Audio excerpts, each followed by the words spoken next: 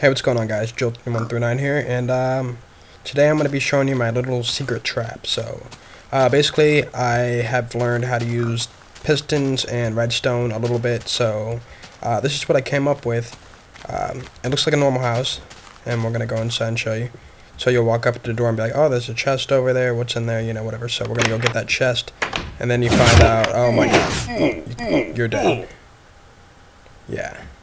So I guess I'll show you kind of how it works. I can't really explain it. I'm not very good at explaining crap. So I use sticky pistons. I'll show you real fast. Oh, wrong way. I use sticky pistons to pull the blocks away, as you can see here.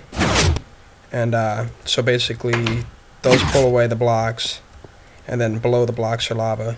And there's nothing in the chest, by the way. So I'll get out of here real fast. Whoops. It's very complicated. I really can't explain it too good. But basically, I ran redstone wiring. Oh, I don't have any picks. Yes, I am using inventory editor because I kind of got bored out of Minecraft. So basically, as you can see here, I have redstone wiring all the way down to the end of the pistons on both sides.